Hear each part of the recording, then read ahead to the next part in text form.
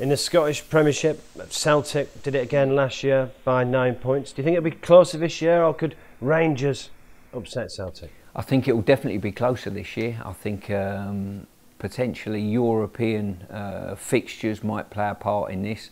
I think recruitment's been really good at Rangers. I think they've backed Steve up there and supplied him with money to make them a stronger outfit.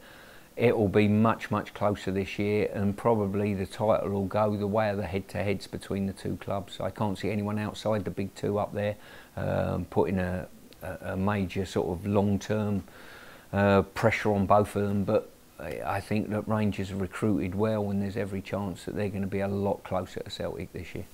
I know you're a real student of the game and you're a student of management as well, so what kind of job is Steven Gerrard doing? He's only had one full season. Yeah, similar to Frank Lampard, really. I think their first seasons as managers have been brilliant. They've managed to, you know, play a brand of football that's attractive. Their recruitment's been good. The loan system for Frank's been brilliant at Derby when he was there.